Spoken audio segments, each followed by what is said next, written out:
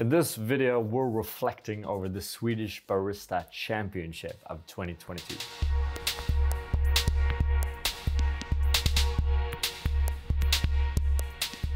Welcome, my name is Patrick and this is Coffee with April.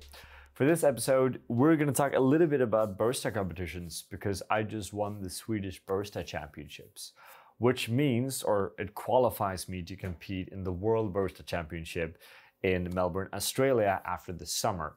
So what we want to do here is just share a little bit of insight in my process for that competition and kind of open up the opportunity for us doing a little bit of videos along the kind of road to Melbourne.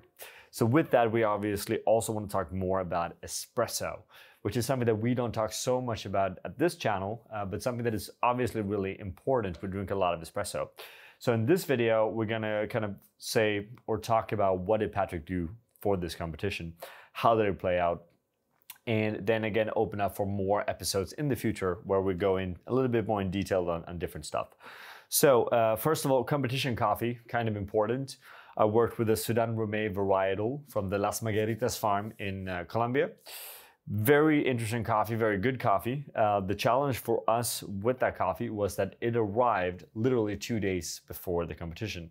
It was one of those classic kind of competition moments where I signed up to compete about a month ago and I had a competition coffee in mind that was supposed to come in the very beginning of April. And what happened is that it got stuck in customs and just kind of disappeared. We didn't know where it was.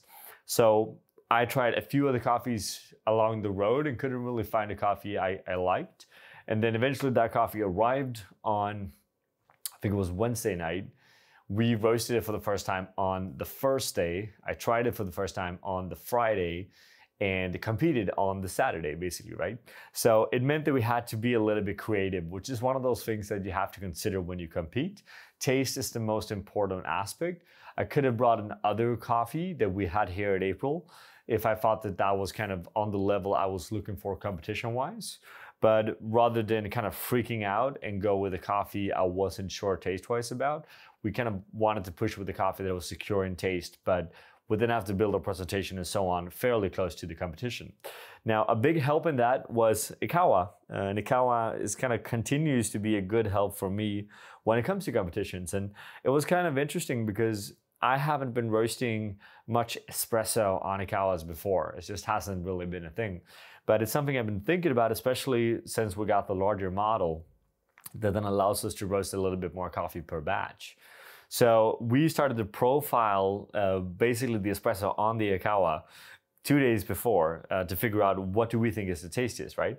And it's such an easy format to roast in, so it's quite easy for us to just kind of roast and go for it, right? We ended up with a profile. We took that profile. On Friday, we dialed in some recipes, and on Saturday was competition time, right? So pretty straightforward, but an interesting process. Naturally, we usually spend a lot more time with the coffees. When I've been competing in the past, it's months and months with roasting and profiling that same coffee. Now it was a little bit of a different process. Now, for those of you that don't know, the competition is divided into, let's say, 3 different servers or servings. You have espresso, you have milk beverage, and you have signature beverage. All of these are a little bit complicated to go into detail to, and we will in future videos. Let's just say that you have to serve 4 of each to 4 judges, have to explain the flavors, the taste experience in general, and it obviously has to come out being tasty, which is one of the biggest challenges. When it comes to the competition, for me, what I think is always a challenge is you're working with equipment that you're not used to working with, right?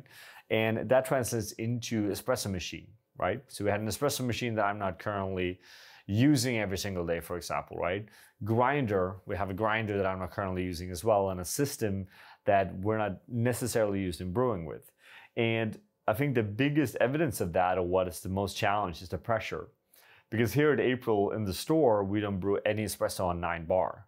That's a little bit of an old school way to do things. Not saying you can't make tasty coffee, but when you start playing around with different pressures or profiles, or just as we do, a fixed bar at a different level, you realize very quickly that those kind of 9 bars has a huge impact on just a general taste experience of espresso.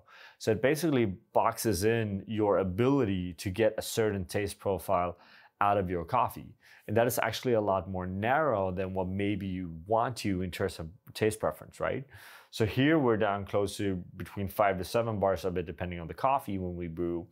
And the viscosity, the tactility, the mouthfeel, the flavor kind of composition in the espresso differs so much just simply by changing pressure. So that's one of the absolute biggest obstacles when you go up competing, right? Obviously, also the fact that it's espresso. I have tremendous respect for how difficult espresso is as a beverage. It's by far, in my opinion, the most difficult coffee to make. Definitely, especially in a coffee shop, for example, right? But when you compete, for example, in a Brewers Cup competition, where you can choose all the equipment, you have all the control, then when you go up and do open service, there's no reason why that shouldn't be really tasty, because it's really up to you when you have all those variables. But then you do espresso, which is a notoriously difficult way to brew it, in general, in terms of brew methods. And then you do that on a machine you're not used to, workflow you're not used to in front of a bunch of people. It gets a little bit challenging, but it's a lot of fun and there's a lot to learn there, right? So overall, I had a very enjoyable experience. The best part of it is always kind of see the coffee community come together. That's so important, right? And we're at a time now in coffee competitions around the world where, unfortunately, we get less and less people signing up, which is a really big hindrance for the kind of future of the industry. We need more people to compete. We need to raise that bar of quality, and therefore we just, we need more people competing. So that's something we're going to look into at this channel as well in the future. How can we introduce more people to it? How can we kind of breach the gap and make that a little bit more accessible, right?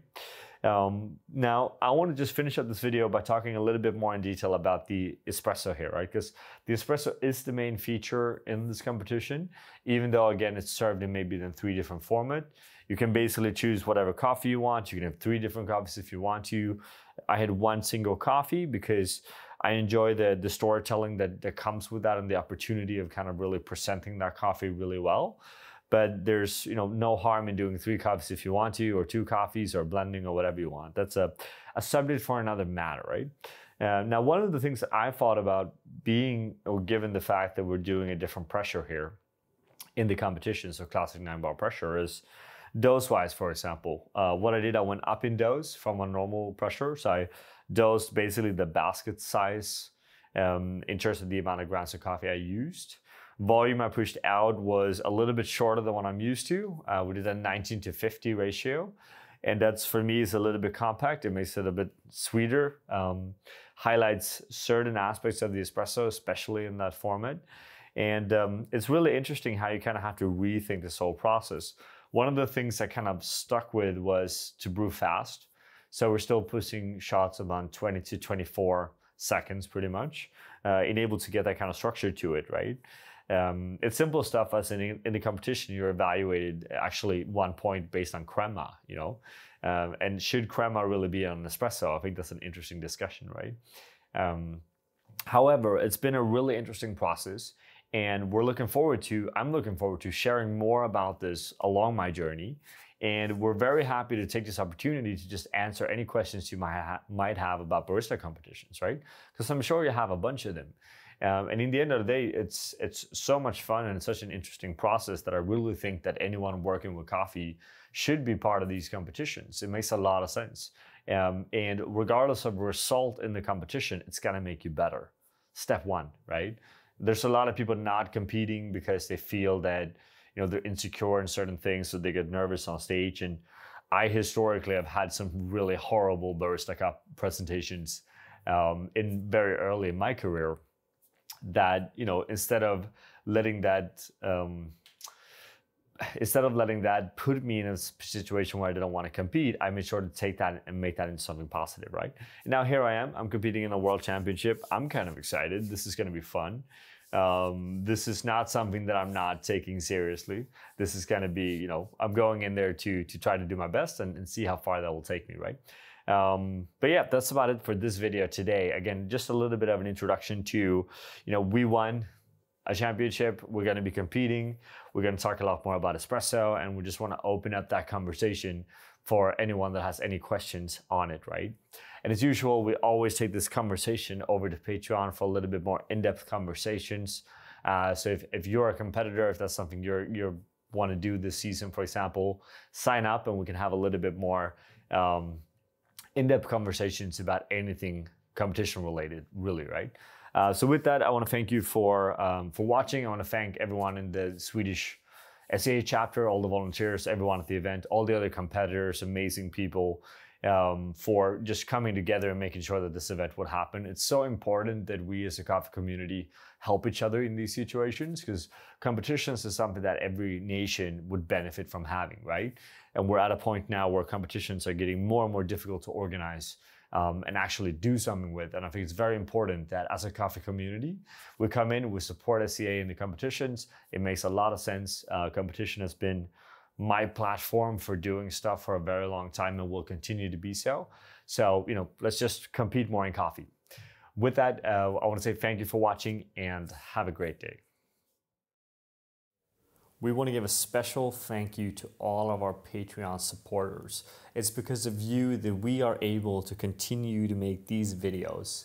And we want you all to feel free to always come with suggestions and ideas on the content that you want to see, because we are doing this for you and because of you.